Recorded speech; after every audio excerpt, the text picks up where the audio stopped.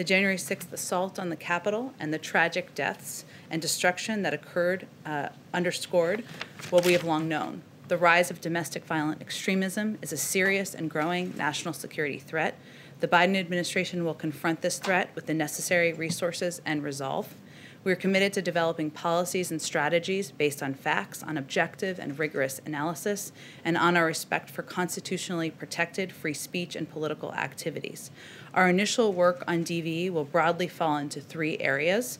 The first is a tasking from President Biden sent to the ODNI today, requesting a comprehensive threat assessment coordinated with the FBI and DHS on domestic violent extremism. This assessment will draw on the analysis from across the government and, as appropriate, non-governmental organizations.